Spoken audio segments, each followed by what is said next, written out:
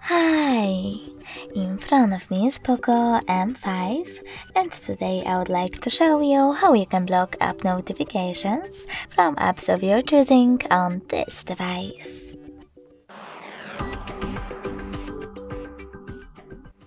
First of all, go into Settings, then scroll down and tap on Notifications and Control Center. Now click on App Notifications and tap on one of those switches next to an app from which you don't want to receive them, in my case Send Anywhere. As you can see, all notifications from this app are now blocked. If you wish to enable them, click on the same, no gray switcher. But you can always just click on one of your apps over here instead and manage all notifications from here. Thanks so much for watching. If you enjoyed this video, leave a like, comment and subscribe. Bye!